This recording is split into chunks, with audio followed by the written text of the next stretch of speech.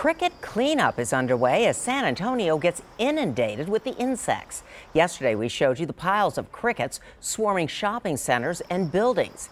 Now the hard work begins, getting rid of them. Eyewitness News reporter Jaleesa Irizarry shows us how it's done. If this cricket craze has made one thing clear, it's that no one can avoid them. Not even those that clean them up for a living. Employees at Jan Pro Cleaning Services have spent the better part of the last few days cleaning up their own business, all while responding to dozens of others. We are getting a few calls dealing with this insect invasion. We're getting calls from UTSA area, Central San Antonio for sure. So we have gotten a few calls for some extra cleaning.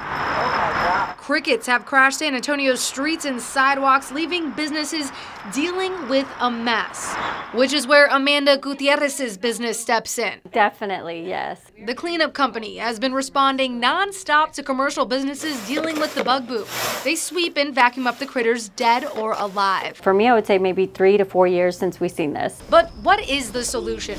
An entomologist we spoke to said pesticide is an option, but then you'll be left with an even bigger problem. Because they'll start to die and pile on top of each other, and then they start to smell, and when you see them in these numbers of thousands and thousands, that smells pretty significant. It is a very bad smell. But Gutierrez adds that's when you give them a call. We are fully prepared, definitely taking care of cricket season as best as possible.